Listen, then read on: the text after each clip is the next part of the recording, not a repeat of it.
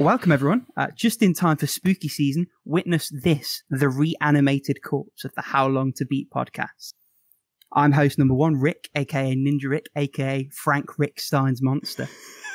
And with me for this straight-to-DVD sequel are Paula, aka Pokepaw, aka Paula Normal Activity, and Alex, aka Alex5101, aka the Alexorcist. Ooh, I like that.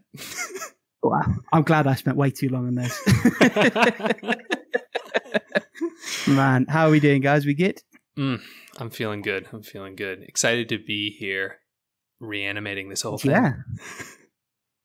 Wow, there was a lot of competition, and thank you for everyone who was interested. It's nice to bring this corpse back with such a party. So it's weird how out of touch I feel and how rusty I feel. This used to be second nature, right? Let's get away from me as quickly as I can. So we're starting with the stuff we've beaten. Alex, why don't you kick us off? Yeah, sure. Why don't I talk a little bit? I've actually beaten a fair bit in the last week, which is not usual for me. I'm kind of like the play 3 games for like 2 months kind of person, but I beat Luigi's Mansion 3, which was a very good time, actually. It's kind of like, has anyone played that one? Haven't played any of them. I played a demo during an event here where I live, and it was actually pretty good. Like, they let you play all the way to the first boss. Oh, nice. Yeah, it's kind of like, the best way I could describe it is it's basically just like a craftsman game, in the sense where like it's not amazing, it's not bad at all, it's just like real good, you know? The elements work nicely together, it's fun, but it's definitely not gonna like revolutionize anything. But it was just a fun little Halloween activity. I also beat Professor Layton in a diabolical box for its long time. Oh, that's the second one, right? Yeah, that's... It's called something different over here. Yeah, we've got Pandora's Box as well. Yeah, I think it was Pandora's Box. Yeah, I don't know why they changed it. Like, I'm like, we know what Pandora's Box is in North America. I'm like, why does it have to be the diabolical box? But anyway, it also has a different name in Japan too. Like, it's a completely different type of box or something. I don't know. But yeah, it was a fun game. All the boxes. Yeah, right. I mean, it's puzzles, right? Like, the puzzles in this one are a little more related to what's going on. But I'll be honest, at a certain point, you realize that like all the puzzles are just kind of iterations of each other, right? So when you play the first one, you're like, there are some new puzzles, but you recognize where you're like, oh, that's this puzzle from that one with different solutions. So, you know, it was fine. A solid 8 game. And then I played this game called Paratopic. Have you ever heard of this one? Paratopic? No, I can't say I have. Is that something I'm going to find on Steam if I have a quick Googly now? Probably. But honestly, this is like, what do I even call this game? It's one of those like, oh, I got it for $1 on sale games. It's supposed to be like a horror. Yeah, and it's got like the PS1 era graphics. Like, that's what they're going for. It's like, it took me 35 minutes. It's so short, but it's like entirely obtuse. Like, it made no sense, and not in that kind of like, ooh, Twin Peaksy kind of way. It was just like, okay, I do not know what happened, and I am not scared. So, I'd say forget that one. That's a shame, because I can totally see why the aesthetic could pull you in. It's there's something about that era of sort of shitty 3D that is very oddly appealing. No, I agree. Very weird.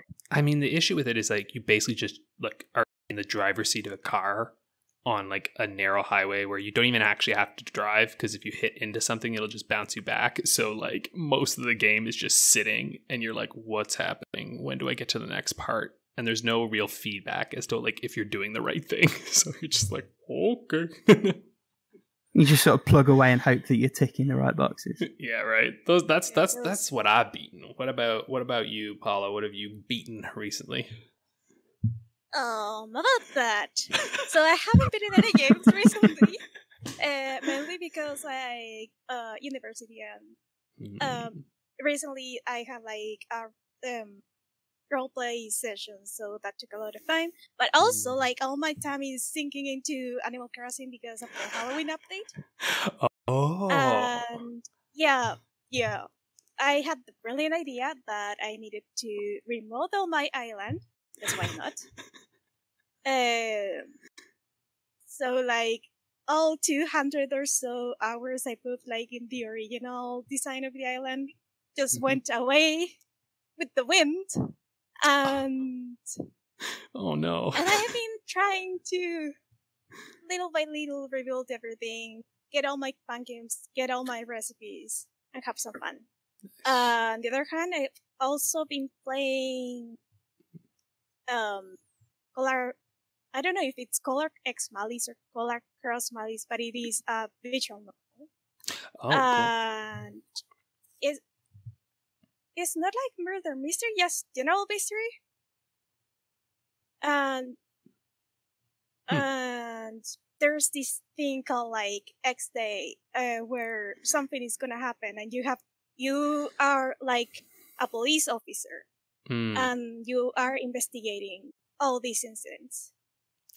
Oh, cool. So is it, with X Day, is it like a Majora's Mask loop where you like hit it and everything goes shit and you have to sort of go back and roll again? Or is it just you've got like a set window up until... You have a set window right up until that day. Okay.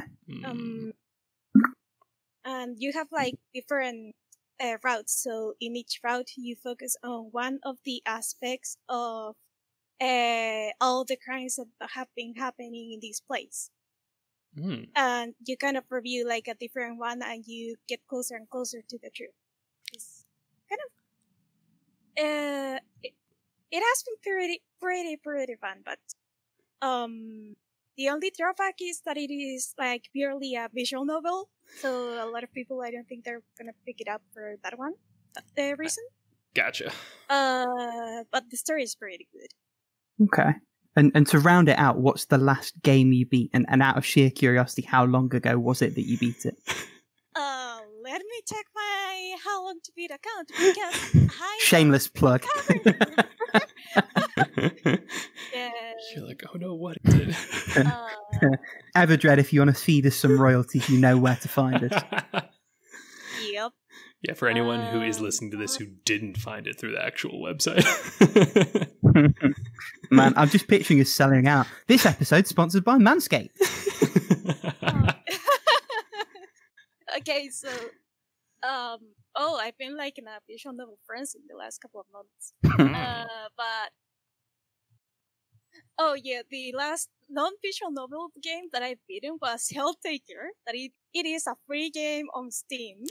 Nice. And it is a puzzle game. But the premise is completely ridiculous. Like, you play as this guy that is like, you know what? I want a harem, and I'm going to go to hell and get like all the demons, and it is absolutely ridiculous because you navigate this dungeon step by step, and you have like a finite amount of moves to complete the puzzle and arrive to the end of each level.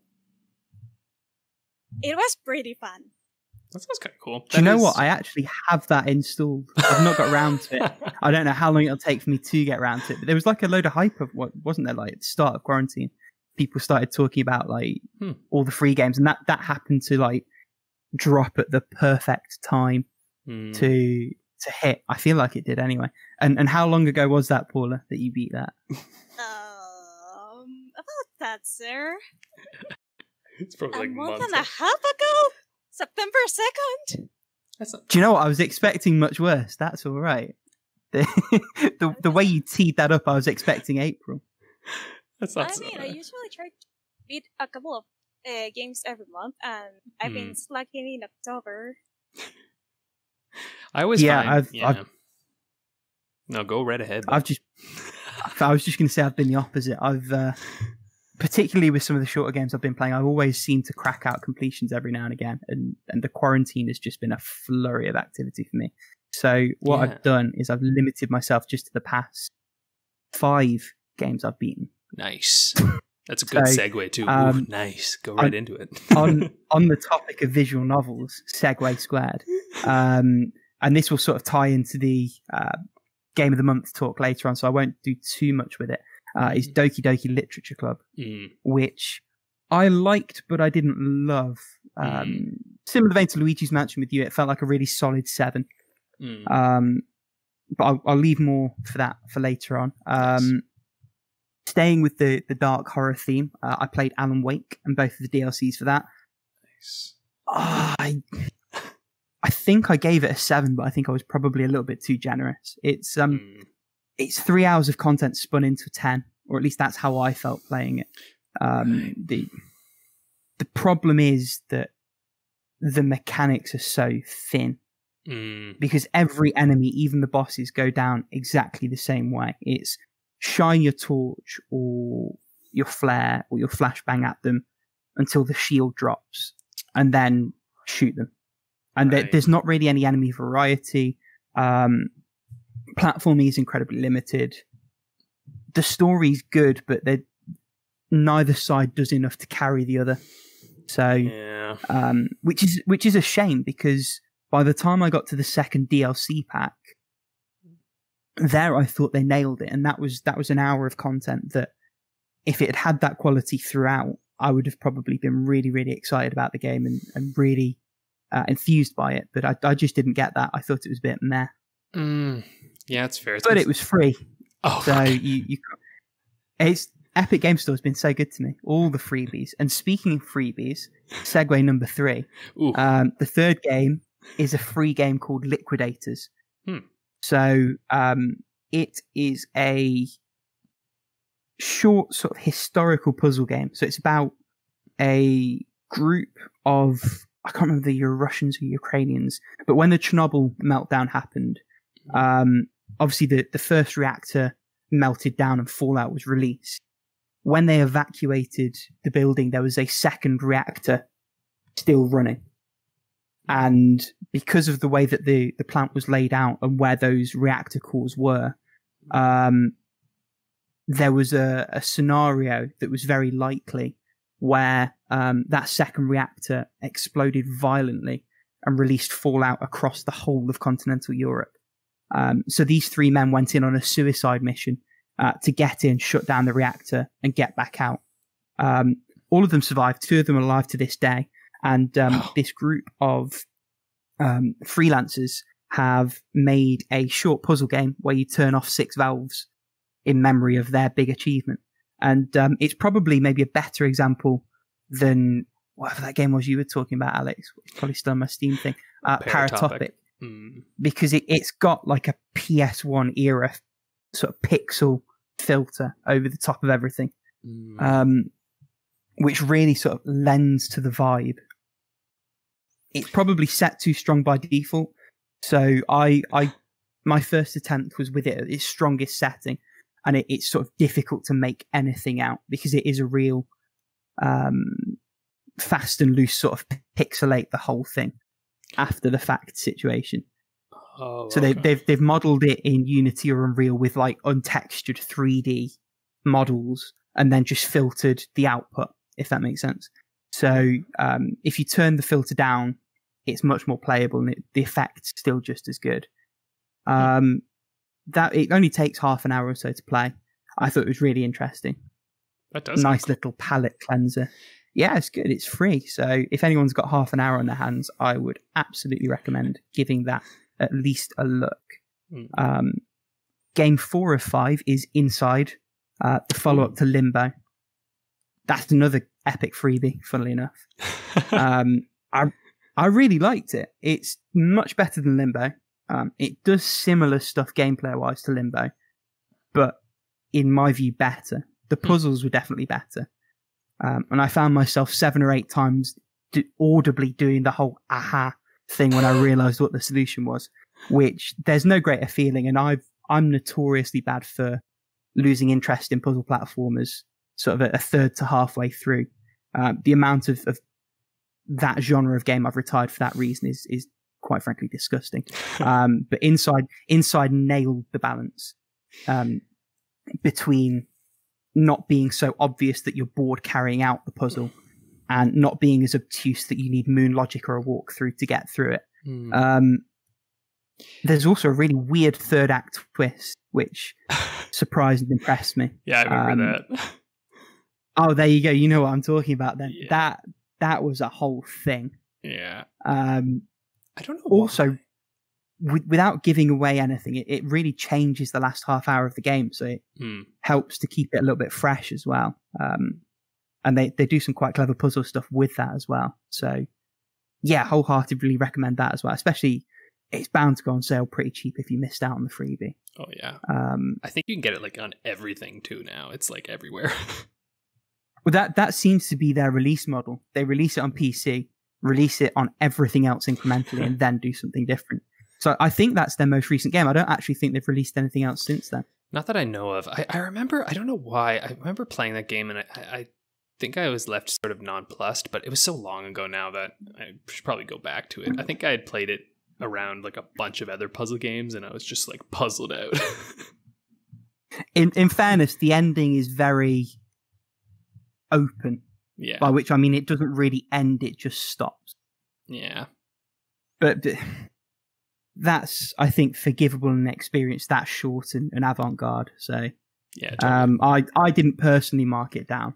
I would have liked something a little bit more conclusive, but I'm also not too disappointed that I didn't get that, because the story's quite open to interpretation from the off. There's no dialogue. It's all told through visual cues and little environmental details, which easy to get wrong. That's another thing that they actually do quite well that's probably worth commendation. And then the last one that I played was have either of you played the original Gunstar Heroes on one of the old Sega consoles? Oh, so I played the hell out of that, but yeah. I recently played the hell out of the 3DS port. Nice. Which I'm one of those weirdos that has the 3D on for everything. So happy to report that they did a good job of that. It's quite a subtle effect, and it works best with the 3D down quite low, because obviously they've done a bit of a ghetto job of pulling apart the assets. And so on some of the robots, you've got, like, if you turn it all the way up, you've got a shoulder pad that's right in your face, and then the rest of the body's off in the background. But if you keep it subtle and let the layers sort of be quite close to each other, it's a really nice effect. There's also a lot of accessibility changes as well. So you can play with unlimited lives.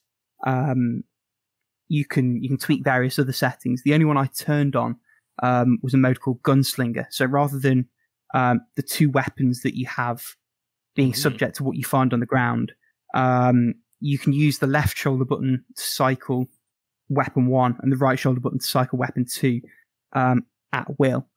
Which probably makes it's amazing. So what you could do, rather than just sort of working with what you'd have, is you particularly for some of the boss battles, you could switch to various sort of different things that made them a bit easier. So I sort of cheesed the mild spoiler side-scrolling flying segment towards the end by switching to all homing missiles. And then it was basically avoid all the shots. Yeah. I mean, look, if you're playing Gunstar Heroes for the story, I think you have your priorities messed up. I was enraptured by the tale of Gold Silver and his quest for world domination. What are you talking about? Evil Gold Silver. Man. Also, fun fact, the story of the US version, as was often the case with this kind of game back in the time, completely fucking different to the Japanese story, which is what the sequel follows on from. Yeah, I mean, they keep Gold Silver because they're not going to code a whole new enemy, but the whole story around it is completely different. And one of the options that the game gives you is to choose one of the two stories. Oh, that's kind of cool. The Japanese story is still in kanji, though, so it's not as cool as it could have been. Very, yeah. Because no kanji. It gives you the tooltip, and it says this is the one that the sequels follows on from. So I thought, well, cool, I'll go with that. They've given me the option. Immediately realised that I could no longer understand it, and went back and changed it. Like, but the game holds up. It's ball-bustingly hard, even with all the accessibility stuff. But it is really good. For a game from '93. Some of the mobility options and different sort of movement and attack patterns you can do, like the wall jump off the edge of the screen. That's loads of fun. So yeah, I'm really glad I played it. I really liked it. They did a stand-up job with the port. Yeah, I'll be honest. I'm not like a huge like run and gun shooter fan, but I remember playing that. I think I played it on the Wii, like with the classic controller. I think that's where I first got it. That's a thing? Yeah, I think it was, but I could be wrong in mistaking where I played it, but I just remember playing it so much. Like it was just so much fun. And there's, if you like that one too, there's I think Super Gunstar Heroes on the GBA, and it's like that game is awesome. I love that. Yeah, so I've gone on a bit of a treasure kick recently. So when I was little, I had a game called Astro Boy for the GBA. Oh, absolute classic. That game is punishing. Fun story. I bought it in America. I don't think it ever came to Europe. We'd gone to Disney World on holiday, and on one of the days we weren't in the park, we ended up at this little mom and pop sort of game store. And me and my brother both had advances, and my parents were like, you can have one game each. And I hadn't really seen anything I liked. And my brother saw some Lego game that he liked the look of, and he's like, oh, I'll have this. And my little child brain thinking, well, I best get something too. Just grabbed that one off the shelf, and I was like, I want that one. And fate smiled on me that day, because it's a phenomenal game. And so later in life, I've gone back to, I say later in life, I've gone back to it. In my twilight years. the golden decade that is my 20s. I've gone back to it, realized it was treasure, and obviously they've done loads of stuff. So when I got the flash cart for my modded GBA, I put superheroes on that, and then I can't remember how I worked it out, but I realized, hang on, this is the second game. And that's when I found out that it had a 3D port, and I bought that. Nice. So in a few episodes' time, you might hear me talking about the GBA sequel. There you go. Yeah, I played that one earlier this year. Actually, I played Astro Boy earlier this year too. And like, honestly, I think that's one of the best GBA games out there. It's like, and it is punishing. That game is freaking hard. Like, it's also tight and fair though. It's not like bullshit. Yeah. And that's which is so important with that kind of thing. Totally. Sorry, go on. No, that was what I was saying. Like, that's why I loved it so much. Is I was like, this game is kicking my ass, and I love it. Like, it was just like, I want to get better. Yeah, it's an excellent game.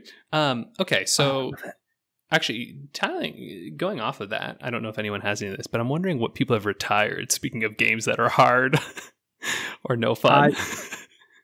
I've sort of retired to boring one. Actually, no, that's not true. One boring one and one god awful one. So very quickly, the first one is a puzzler called Mochi Mochi Boy for the Vita. It's one of those ones where you have to like fill the screen. It's like when you've completed Snake and you've got like the full Snake that fills in every block. Okay. And this is a classic example of me getting bored of a puzzle game partway through. It's got like 100 levels. I got to 41. It's like, I'm done now.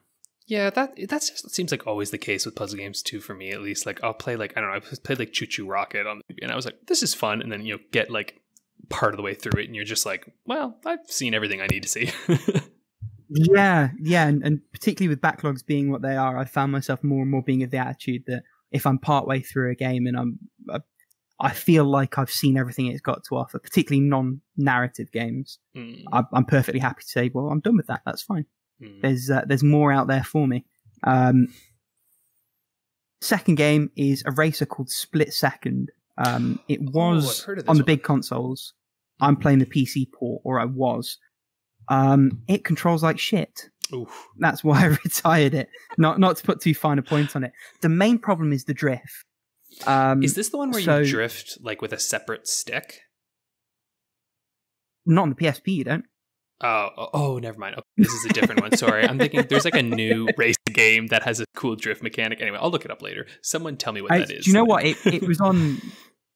While I finished being sarky about it, it was on PS3 and 360, so it could be that on those consoles you had a separate drift. Oh, no, this is a totally different game I'm thinking of. Continue, good sir. No, maybe not. Maybe not. So the drift is both too hard to initiate and way too easy to initiate all at the same time, which shouldn't be how it be, but that is how it be. I would find myself either having to cheese races at the very last second or throwing winning positions, because I would, let's say I'm going around a left turn, I'd try and initiate a drift, it wouldn't happen, and I'd just crash into the right hoarding. Or I'd be going down a straight and I would slightly adjust the car. Suddenly, I'm T-boning myself on the left hoarding. It was horrific. And it's a nice concept. The whole idea of it is that you're on a game show, and rather than having like a conventional boost or power-ups like a kart racer, you build up points by drifting or slipstreaming other cars. And then you can use those points to set off traps around the racetrack. So maybe there's a construction crane that comes swinging across, or like a parked car that explodes, like that kind of thing. And that idea is nice enough. I suspect it works better in multiplayer. In single player, it was kind of a frustration because it always felt like the AI had it on you. It's almost like blue shell syndrome all the time. Oh, because everyone can activate a trap on you. All the 5 or 7 cars behind you. That would have been forgivable if not also for the shitty drifting. But it's just, yeah, it got too much. And I was just like, I'm not a big racing guy at the best of times. So same. Burnout and Mario Kart are basically the two that I get on with. Yeah, I'm only with the arcade racers. So it got to the point where I was just like, fuck this. So that is on eBay now. There you go. What about you, Paula? What have you retired recently? I don't usually retire video games because like I try to play what I think I'm gonna like in the first place. But I remember like. Well, look at Paula. She's very smart. The last game I retired was like 6.5 months ago. So whoa! Holy! And at some point, like I was like, wanted to play like all the Final Fantasy games like in numerical order, and I actually found the PlayStation portable version of Final Fantasy 1 pretty good. Yeah, same. But then I got to Final Fantasy 2. And the way you level stuff up on that game, yes. No good? Yes, no, not good. Because, like, what usually happens on RPGs is like, okay, you level up. You either choose a stat to level up, like to merit the games, or you get points in all your stats, like, I don't know, in Pokemon, the usual Final Fantasy or Xenoblade or whatever. Final Fantasy 2, if you want to level up HP, you have to get hit by an enemy. Or if you want to level up your attack, you have to keep whacking enemies on the head with whatever weapon you have. So it was like, I am not doing this. I am sorry, but no. I've actively avoided that Final Fantasy for exactly that reason. It was the 80s, man. They were still figuring things out. So, but it's a shame that. Go on, sorry. I was gonna say that's kind of what's nice about like going back to these old games, right? It's like you pop in and then you're just like, oh, okay, no thanks, and like little investment, Yeah, it's also on a completely other track, and just to completely derail the conversation, why there are so many 7 out of 10s. I feel because most games are baseline all right now. Yeah, like we've gotten through the awkward childhood and teenage years. Like it's a mature industry. Most people know what they're doing. Most devs can put a competent game together. No one's doing that kind of stuff. Although, having said that, apparently someone was talking about another Square RPG on the forums recently where your opponent's leveling scales to you, and because it's not well optimized, basically for the first 2/3 of the game, you're supposed to avoid combat because otherwise you'll just over level the enemies in the final act. Oh god! To the point that you just are making a rod for your own back. So people do still get it wrong, but generally we're all right now. Yeah, I feel like it's less though. I mean, because I was gonna say Shenmue 3 does exist, so like people still do get it wrong. I mean, I'll fight anyone who thinks that's a good game. Shenmue 3 is a 1992 game that came out like 20 years too late. Right. Like that. Oh god, I know. But the thing is, even in the 90s, they had stuff going well. But you're right. Like I do think it's like, as far as I look at it, it's usually like I see like the 90s as like the era of like 2D games just being like totally nailed, and then 3D games being just like a minefield. And now I think you're right. Like we've really entered into this time where it's like most of the time, although we do have like the shovelware issue now too, where it's just like there's so much of it. but little beautiful hidden gems. Yeah. Most big mainstream games. Then let's qualify that statement. You will always have the shitty Steam shovelware, and even those games are getting better, which is crazy. That's because the pre-made assets you can buy are getting better. That's what that is. Right.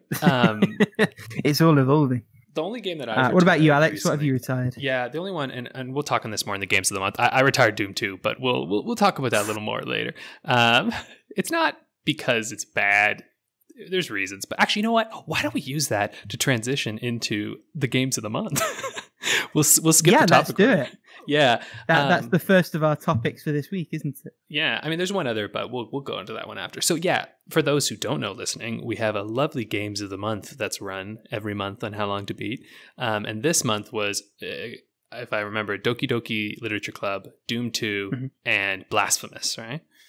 Spot on. Yeah, and so I have played Doki Doki, which we'll talk about in a bit. I haven't played Blasphemous, but I started Doom 2 because I was curious, I'm like, I've never really played any of those original Doom games. I have played like Dark Forces and those style of shooters, but I don't know. The 90s shooters were something I never really got into, and I will say it was fun. Like, I've gotten probably maybe a third or more through the game, but I was even playing on not the easiest level, but like the level above that. And that game was still kicking my ass so hard. I was like, oh my God. Like, I'm like, thank the Lord this has like save states now, because I was just getting like pummeled. And I got to a point where I was like, oh, the big giant fat guys with the missiles are just killing me in 3 seconds. And I'm like, I knew that to move forward in this game, I was going to have to get hella good at it. And I was just like, I'm just not interested, like I played it, I experienced it. It's fun. It's fast. The weapons are satisfying. Like, in general, I'm just like, yeah, this is a cool game. Like, I think it's fun, but I just suck. That's really all that comes down to it. I just suck at Doom 2. It's having given you a little bit of preemptive shit for it. To be fair, I'm playing through Doom 1 at the moment. And I've sort of found similar things. I don't know about you, the problem for me is that I've already played Doom 2016 and Eternal. And so it feels like a legitimate backward step. It's not like if I'd come from Call of Duty or something else and it's like, this is fast. Because you're right, it's very fluid, more so than a lot of modern shooters that try for the more realistic approach. I wouldn't necessarily have found, well, to be fair, I played Doom 1 rather than 2. I wouldn't say I necessarily found it all that difficult. I'd say I found it a little bit dull. I found it a little bit frustrating to navigate because the level design is okay, but it doesn't really do a great job of signposting the critical path. Right. Particularly when you've got to go and click one switch one place and then go to another place and then track back through the one place to get to the third place. So yeah, I've just found it a little bit rubbish, and the map stinks as well. The map's not very good. Yeah, I mean, Doom 2 was weirdly intuitive for me as like where to go. Like, I don't know why I was just like, oh, I know what to do, and like do. But yeah, maybe Doom 2's harder or something. But I don't know. I just kept getting shot, man. It's like no. That's the other thing. I don't know about 2, but 1 is quite bad for funneling you to press a button and then just turning it into a kill room. Where like the panels come up from the sides and enemies just pour out.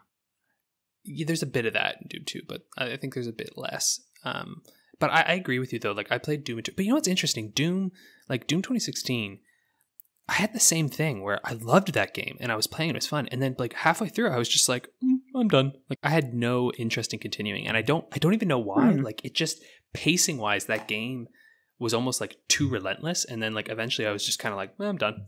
I knew like to continue was just going to be like, I have to kill these things, it's going to be tough. And I don't know, it's just, and I've talked to people who had similar experiences where they're just like, yeah, I just kind of stopped that game. So yeah, I don't know why though. To be fair, I love 2016. I definitely felt it was a touch too long than it needed to be. but it never got to the point where I was like, right, I've had enough now. I did have some thoughts about that with Eternal, but that's partly because the platforming stinks. And partly because the I can't remember what they're called, the big bad guys with the shield that's up 98% of the time, the Guardians or the Ancestors or whatever they're called. Someone can correct me in the forums. Big demon guy. Yeah, if anyone who's played the game will know what I'm talking about. One of them's annoying enough, but then in the last couple of levels, they will put you in situations where you've got to face two of them. No. And basically, for anyone who hasn't played, most of the enemies in the newer Doom games have like a quote unquote weakness or a strategy that's particularly effective. With these Guardian enemies, what the expectation is that you fend off everything else, wait for the specific moment when they try to strike you, and then dodge out of the way and unload on them before they get the shield back up. If you try and shoot them at any other time, they will send out a homing ghost dog to attack you. And they hit hard. It's really shitty design. It really isn't good. And they throw them at you. If it had been one boss, I could have gotten over it, because sometimes you get boss design wrong. That's fine. That's a thing. But you fight these games 8 or 9 times, and there's an unlockable somewhere. Because I was trying to get all the unlockables, I ended up giving up. There's an unlockable somewhere where you have to go and kill it within like 10 seconds of it showing up, or something stupid like that. And basically, the only easy way to do it is to hit them with a BFG at just the right time. And because the BFG is so slow, you pretty much have to guesstimate when to fire it off. And if it goes wrong, it hits their shield and they get no damage from the BFG. Like we'll have a bunch of people in the forums just being like, you guys are so bad at Doom. I mean, maybe not our forums, maybe some other forums. I know, right? Yeah, hopefully our forums will be like, no, we understand. It's very hard. What about you, Paul? Have you played any of the Doom games? No, I haven't. It's fair. All right, moving on. I get like motion sickness from first person games and stuff. So like the closer thing I played to a first person shooter games is like Slime Rancher, because I can't like handle like too much like got some bloods and stuff, because I don't know. Yeah, okay. Doom doesn't sound like it would be up your alley then. It's definitely definitely not for the motion, those with motion sickness. That game, even me, I was a little bit like, oh boy. we're really moving here. I'm all about that. I play Mirror's Edge unironically and really, really enjoy it. So it's a good game. It's it's great, but if you're playing first person parkour generally, to be fair, Doom Eternally isn't far off that in some of the stuff it asks you to do.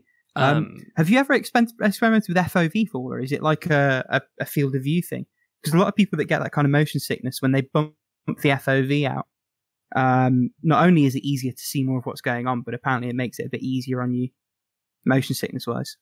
What I've tried, and this was with Minecraft, because like a bunch of friends insisted so much that I had to play with them. I remember modifying the field of view and reducing like the I think it's called like head bumping, so the camera doesn't go up and down as you walk. The bob, yeah. The bob, yeah. That's and I somehow managed to at least play like half an hour to an hour at a time before I started like feeling sick. Okay, so an improvement then. Yeah. Oh, there you go. I've gone like from calling the ambulance after 5 minutes to, okay, I think I can survive a little bit longer. Oh, okay. Well, that's good. So, okay, wait. So, Doom's not up your alley, but you all up in the visual novels. Have you played Doki Doki? Oh, with that segue, I'm liking this. Yeah, right. Thank you. That is a beautiful segue. Yeah, I played Doki Doki Literature Club. I think I nope out of there, like, in the... I don't remember, it was, like, close to the last route I played, because I wanted to play, like, all the routes. But nope out of there, because, like, it was too creepy. but I actually like went back eventually and watched a playthrough of the last part because I couldn't because it wasn't in my hands trying to advance the game or trying to close the game. Right. There's something about like watching something that is easier, right? Like when you're playing a horror game, it's just so much worse. You're just like, no, I have to move forward. Yeah, you get caught up in it for sure. Yeah. It's funny. I played this game earlier this year, actually. I don't even know why. People just always talked about this thing, and I was like, all right, fine, I'll play it. And so I was like, I don't know. I see, I didn't know what was going to happen, but to be fair, I did kind of know that something was going to happen. Yeah, same. Yeah, and I think that ruins it. So like, a little bit. Yeah, and like I just, it's fine, but I sort of feel like it didn't really have. I just don't feel like it actually had as much of a point as I think it maybe wanted to have. And it's sort of like, I don't know. When I finished it, I was like, I guess that was neat and that was interesting, but yeah. I also just don't feel satisfied by it. And I'm like, and I had to read a lot of bad poetry to get to this point. And I'm just like, why? The poetry wasn't that bad. It wasn't that bad. No, I know. I'm messing. It was fine. And that's mostly a joke. The poetry was totally fine. But it's just, you know what I mean? Like there was a lot of stuff in it that I just felt like I was like, I feel like I'm sort of like spinning the wheels here a little bit. And I think maybe I wouldn't have felt that way if I had no idea at all what I was getting into. But because I knew something was going to happen, it's like everything that wasn't interesting or like the thing was no longer interesting to me, right? I was like, okay, I know that I'm just like spending time here until I get to whatever sort of twists are coming.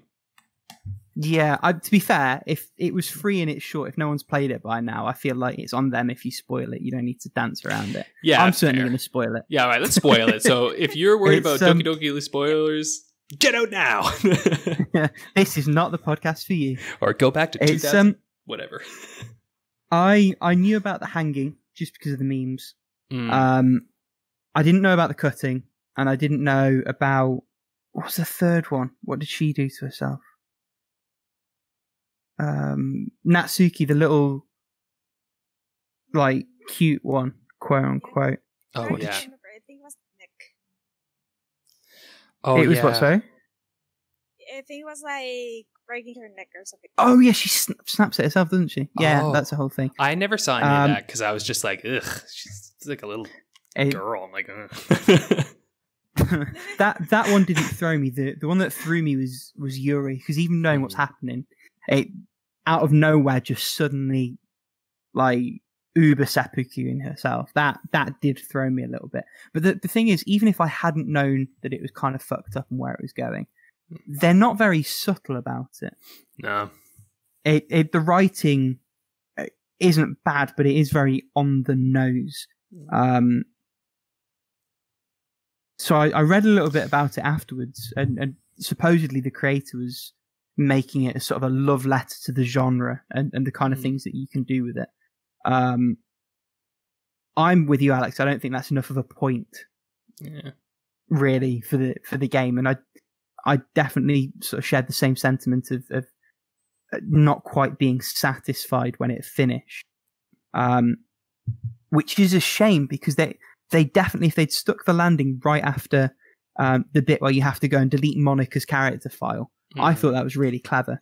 Yeah, and if cool. they'd stuck something immediately after that, I think it would have been really cool. Yeah.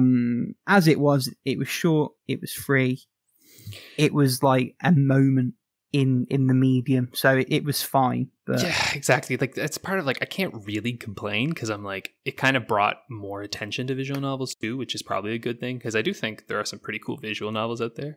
Yeah, Paula's doing little finger guns. Yeah, so you know what I mean. So it's like in that sense, I'm like, oh great, like people like, and it became that like I also feel like that was really like a YouTube game, you know, like before there were like Twitch games. That was the one, like, you know, like that Game Theory channel too. Like I'm pretty sure there was like tons of videos just about this game. I feel like they're ruining Among Us by doing that right now. Oh yeah, Among Us is such a Twitch game. That should be something we talk about at another time too. Twitch games. Oh my god, yeah. why don't we move along? I want to we're creeping Well, towards has anyone the played hour mark. Blasphemous before we go? Oh yeah, Blasphemous. Because I haven't. I'll probably have something to say about it next week, but I haven't played it yet. Paul is shaking her head. Alex is shaking her head. Yeah, So yeah, looks super let's cool. jump along. But yeah, I'm thinking. Oh, it's right up my alley. Yeah, we're gonna try to keep our podcasts, hour-ish for all you lovely listeners, since we're doing this weekly. Why don't we save that first question for next week? I think that's a fun one. It's fine by me. Yeah, there's one small one here that we talked about because Nintendo did this. So this is something I did want to talk about because Nintendo has been doing these freaking timed digital releases.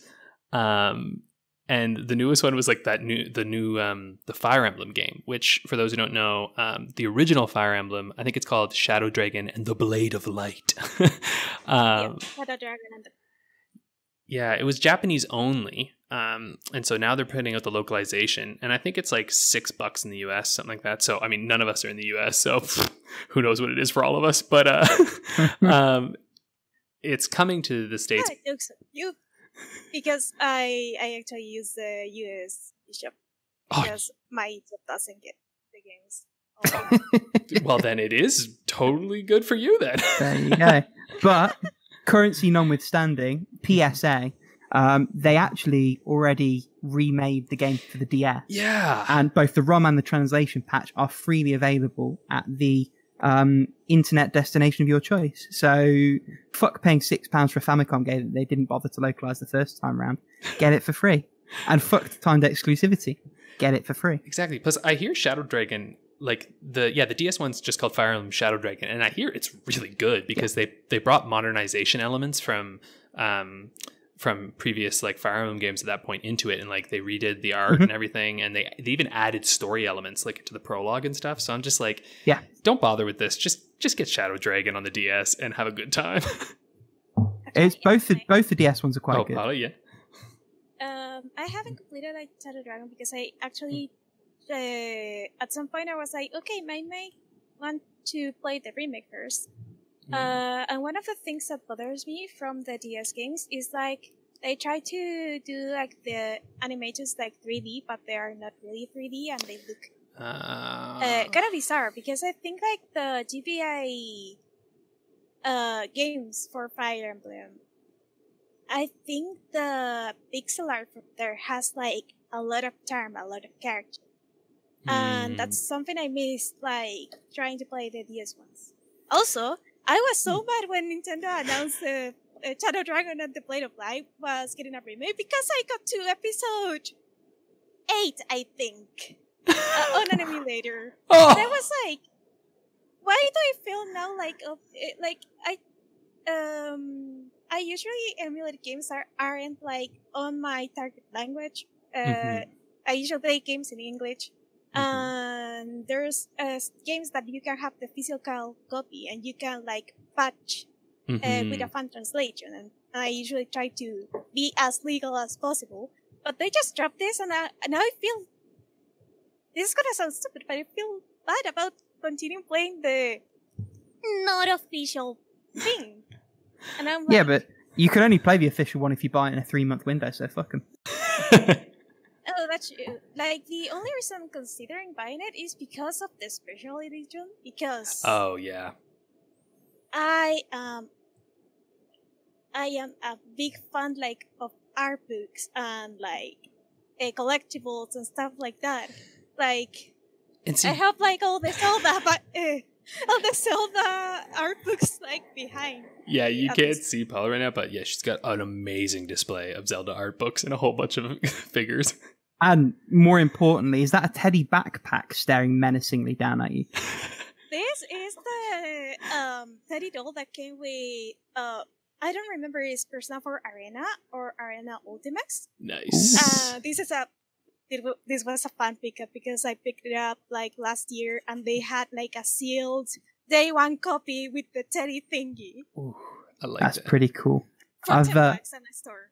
I've got Ultimax set on my shelf. It's like the last Persona 4 game that I still need to play. Oh, see, I get the hype for the special edition too, because that is pretty cool. Like, I have to admit, and like that to me makes sense with being timed, right? Like, yeah, you're only gonna make so many of those, but like, yeah, it's just this and like I think it sucks because they put out Super Mario 3D All Stars, and that sold gangbusters. Like that's like the best selling game this year, I think. And like so Nintendo knows, they're like, if we put a time limit on it, you suckers will buy it. And it's just like, you know what I mean? Like that's what's getting tough. And like, and it's hard because they're right. Like I feel like they've got like a gun to my head, and I'm like, I do want the Mario games, but I don't want to support it, but I do want them. And so you're just like, they're like, yeah. You do.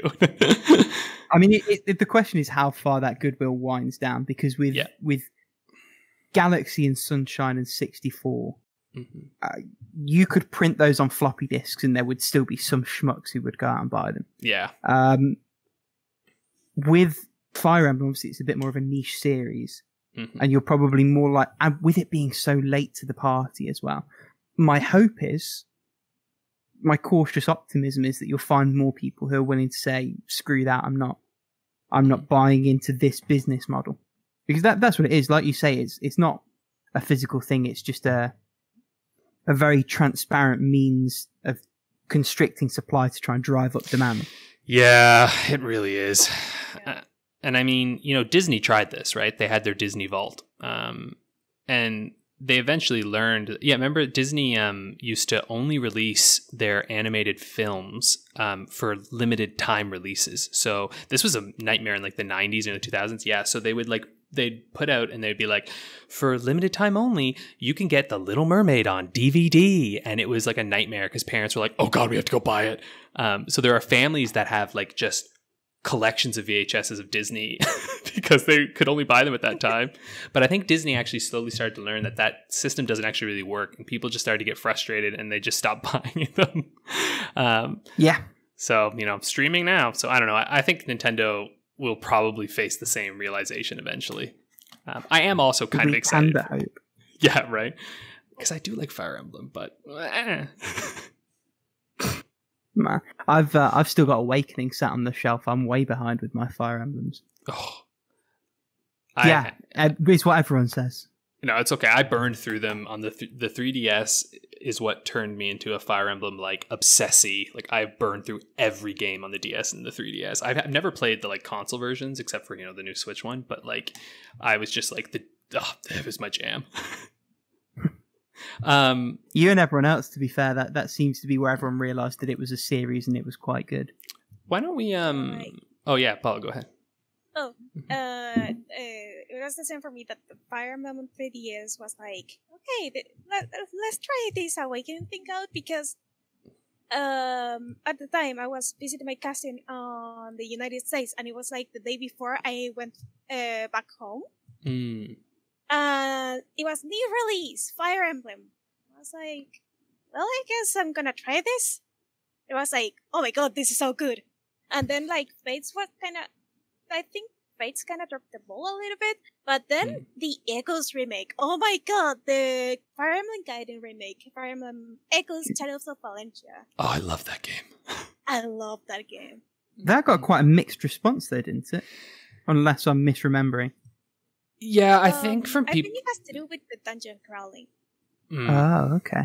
Yeah, and also because I think if you were someone who was playing like Fates and Awakening and stuff, that introduced like tons and tons of things. Right. And then you jump into what is considered, it's really the second game in the series remade.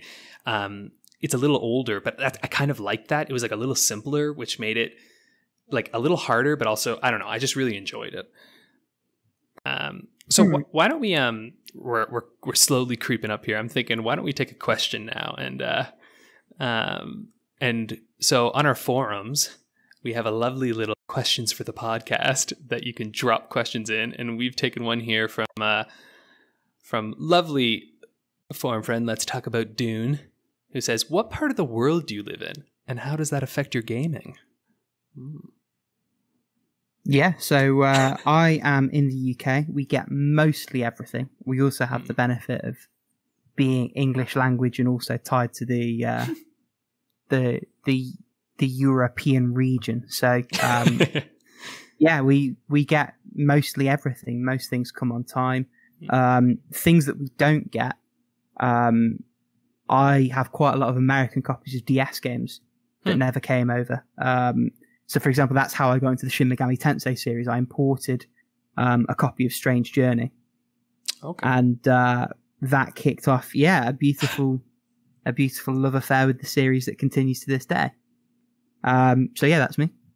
Nice. What about you, Paula? What's your experience? Oh, so living here is kind of a mixed bag. Because Where is here, just for the listeners? Oh, sorry, you were going there. That's my fault for jumping in. I'll shut up now. So you gotta tell us where you're from. I am Do it now. Shut up, Rick.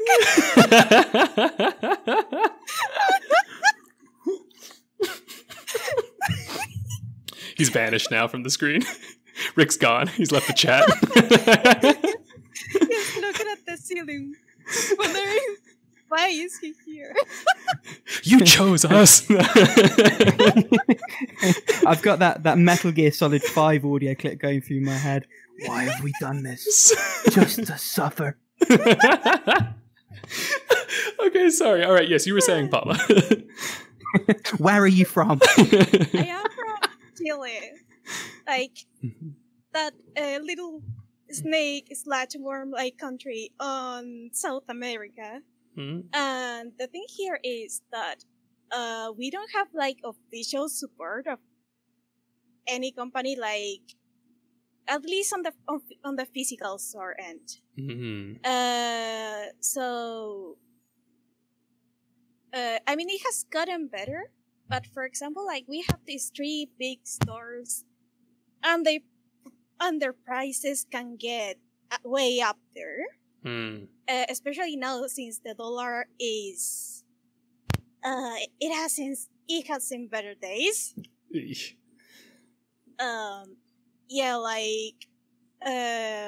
conversion is supposed to be like, right now, like $1 is like around 800 Chilean pesos.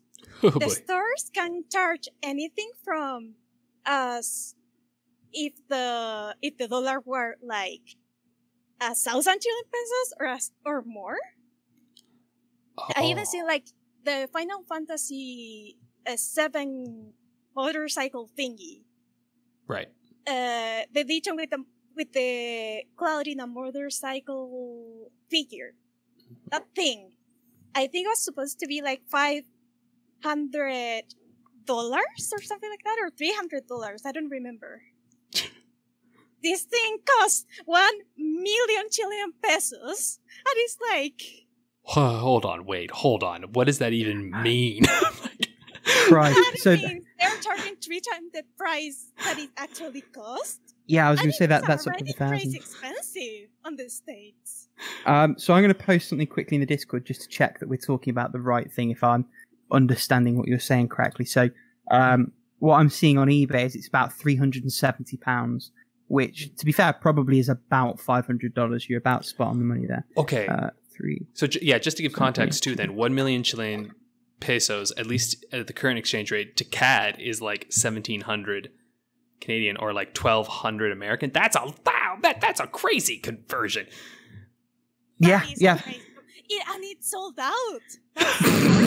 It's sold out. It's sold out, and oh my god! All Well, right. this is Nintendo all over again. They know they can because chumps will do it.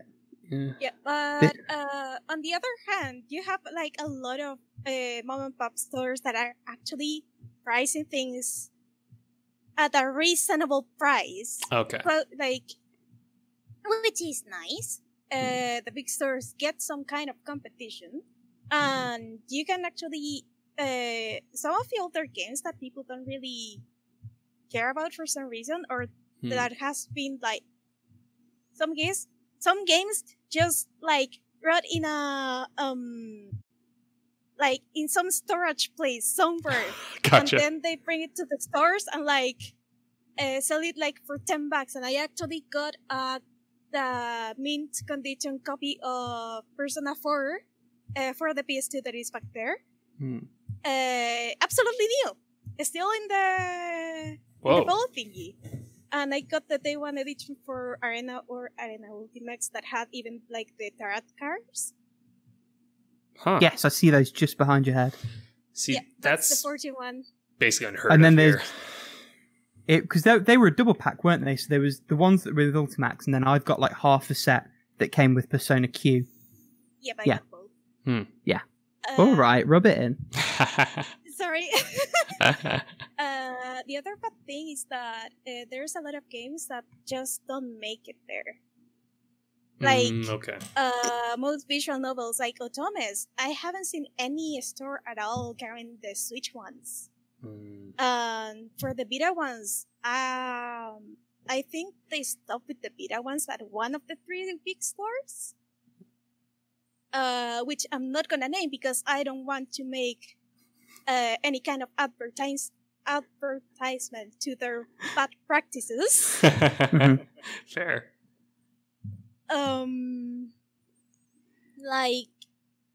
We have to import a lot of things like straight from Amazon, and it can get like super pricey getting some of the major games. So what I usually do is with a friend we import stuff together once in a while, so we can get like sort of a good deal there. That makes sense. And yeah, I think that's it. Like Yeah. PS5. Oh my god, I don't want to see that. Like the only reason I'm not getting it here because it is not $500 on launch. Sony actually said you can charge like I think it's about $700 or $800 as a launch price. Oof, yeah, that's so it's rough. like So that's like 500,000 pesos, if not a bit more.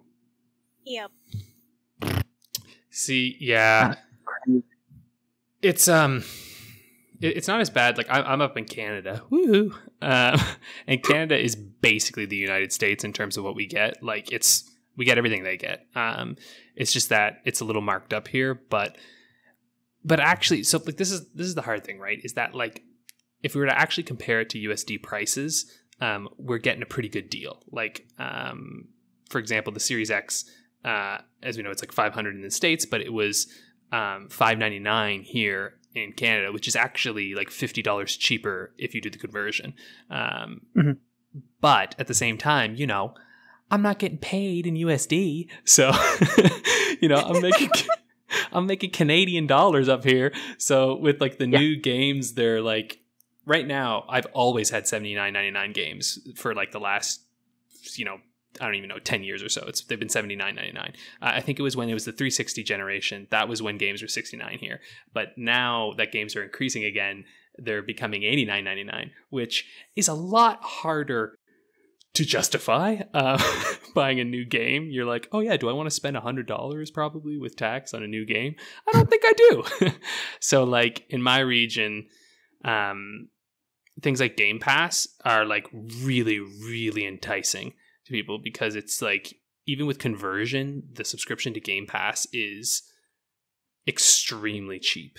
And it's one of those things that just like, it just makes sense, you know? Like I end up doing a fair bit of emulation and stuff, but like modern games, I tend to wait. Like I think I play all modern games about a year after they come out when they've been heavily discounted. I feel that. It's we, in terms of the whole pricing thing, we've been £60, well, £50 for like 2 console generations now. But if you're smart shopping, particularly with pre-orders, generally it's only ever going to be 40 or a touch above.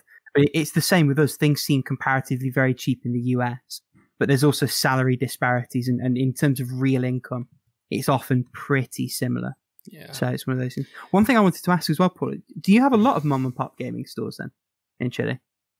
Oh my god, yes. Like Okay. I happen to live in the capital, and just one bus stop away, there's this place by a metro or subway, and it is this subterranean place full of mom and pop stores, and you can get like refurbished PS Vitas or PSPs and stuff like that. You can get secondhand games. You can get old games but new. And that's one of the advantage of living here. And you also, like, there's some stores that carry, like, European releases, US releases, and Japanese releases. Oh, okay.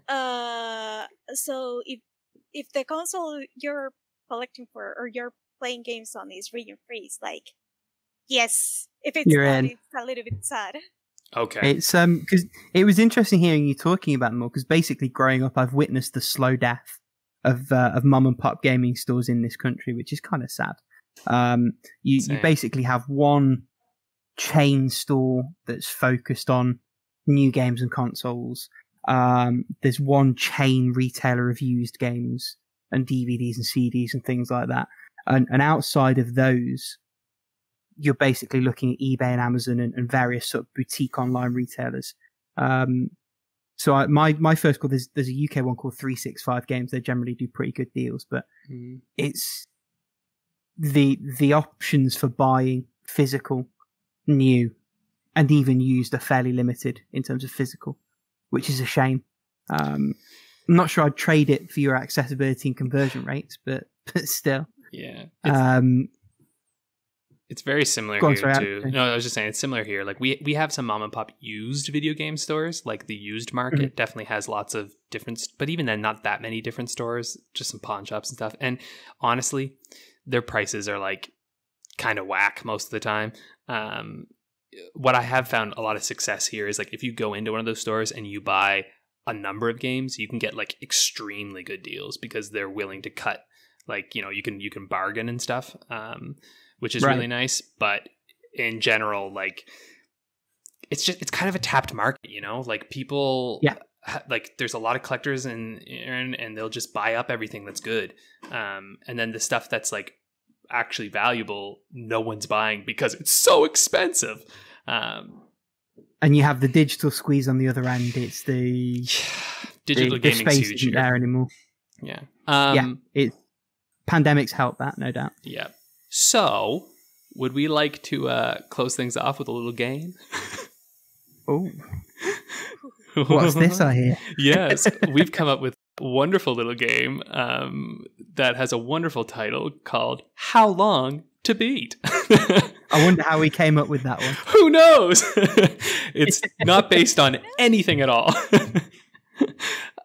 So we have this game randomizer website here, and what we're going to do is we're going to generate a random game. We're going to ask the title, and then we're each going to guess how long we think it takes to beat. But there's one little wrinkle that Rick introduced that is very wonderful. We've got a gambling system here where on how long to beat, there are 3 basic categories, right? You've got your main game only, your main game plus extras, and then your completionist time. And then there's the all styles, but you know, that's no fun. We don't need that. We just figured these 3. And the way this will work is that you can guess 1 time, and if you guess it within 1 hour, you'll get 1 point. You can guess 2 times, and if you get them both right within 2 hours, you'll get 3 points. Or if you guess 3 times within 5 hours, better margin of error, you'll get 5 points. But the thing is, you have to get all of them correct. And we'll be keeping track. A little bit of risk reward up in here. Yeah. So, without further ado, let me hit the generate button and find what game we're talking about today. Ooh. I think we said no games this year, didn't we? Yes. So that we've got like a decent enough time for people to submit times. Go on. You said, ooh. This game is not this year for sure. This is the original Resident Evil. Ooh, okay. So not HD and not the remake. This is the original Resident Evil. I am going to jump straight in there, both feet first. Okay. I was planning to do the hare and the tortoise strat and just pick 1 time and hope that you both gamble. But I'm feeling saucy today, so I'm going to go for 2. All right. I am going to say main only 7 hours. Okay. And I'm going to say main plus 13 hours. I'm going to price and right you and say, let's see, good game. Yeah, I'm thinking main game is more like Ooh, but yeah, within 2 hours, right? Yeah. Okay, I think the main game's 8. I feel 8 hours. That's what I'm feeling. And I think main game plus. Yeah, you know what? I'm gonna say, 13 as well. I'm going with 13 for that one. You barely prices right me. I barely did. Maybe I'll go 14 then. I'm gonna say 14 for main game plus. Oh, okay. You're changing the homework ever so slightly. Yeah. So, Alex. So I'm gonna gamble. Mm-hmm. Ooh. And say 7.5 hours main. Okay. 15 hours main plus and 20 hours 100%. Interesting. Okay. My gut feeling is that your 100% is going to be way off because there's like different rewards for completing it 7 or 8 times, but you've committed to it now. So you said 7.5. Oh, hang on. Okay, yep. Did you say 7.5, 15, and 20, Paula? Yeah, I said 20, but I kind of want to pull it a little bit up, but I don't know how safe is to do it. Wow, you're tied in now because I think Alex has already opened the window. Well, no, it's okay. I mean, she can say whatever she wants because it's fine. But okay, so can you repeat what our times were there, Rick? So I said main game 7, main game plus 13. You said main game 8, main game plus 14. And I've got Paula down, and we can always change this if the audio was different after the fact. Main game 7.5, main game plus 15, 100% 20. So like 100% to 25. 25, okay. Okay. If you try to guess the 3 of them, it's like how much was the wiggle room for that one? 5 hour. Yeah, you're right. You've got more margin for error. You're right. So we all suck. But not too bad. The main story on How Long to Beat is 6.5 hours. Okay. Yes. Yep. So far so good. But main plus extra is 8 hours. Oh, right. It's 8 hours. I was like, no. And then Completionist. So this is funny. Actually, you were a lot closer, Paula, your first guess. Completionist is 15 hours. Why do I listen to Rick again? There's a reason I didn't guess 100%. And the thing is, not confident. I feel like the Resident Evil remake is probably different. Like, this is interesting. So if we had done the remaster, fascinating. So with the remaster, the times were 11 hours for the main story, 14 for main plus extras, and then 28 for Completionist. So hang on. I would have gotten the points there. Yeah, right, if you amalgamate the times, me and Paula are in the money. If you amalgamate them, yeah, all right. So it looks like none of us succeeded this week. that is a winning start to this new format. Yeah, well, we'll see. If we really mess up in the next couple weeks and no one ever wins, we'll readjust as we go. But we can always do it as we re-roll until somebody gets a point. Yeah, that's true. Yeah. But let us know in the comments. Yeah, let us know on the forum what you think about this topic and if you guessed it right or wrong. Don't forget to click like, subscribe, hit the bell, turn the knob. For some reason, I feel like people are just more prone to say like, no, just keep it like one game at a time because they like to see us suffer or something like that. Yeah, probably. Wow. They're like, yeah, no, you keep the more rules we re-roll, hard. The more we're likely to suffer. Yeah. To be fair, because we're going to get more wrong. Yeah, statistically speaking. All right. Well, I think that's it, huh? You want to take us out there, Rick?